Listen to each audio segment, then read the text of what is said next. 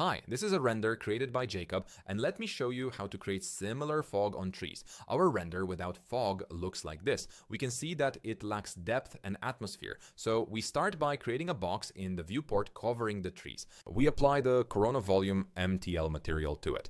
First, we change the fog color to white. Nothing is happening yet because we need to set the distance value greater than 0. This is the fog's transparency. We increase it to achieve the desired effect. We can additionally set the directionality to, for example, 0.9 to slightly lift the fog. The effect already looks nice, but we want the plumes to be more visible. We need to create a noise map and connect it to absorption. Very small ripples have appeared, so we need to further increase the size value. Let's try enabling the turbulence mode to achieve more contrasting spots. You can immediately see the difference. Finally, we can try stretching the fog, mapping along the appropriate axis of the scene. Done. This is a quick and simple way to add depth and enhance the atmosphere of the render. Let me know if you add such localized fog to your visualizations.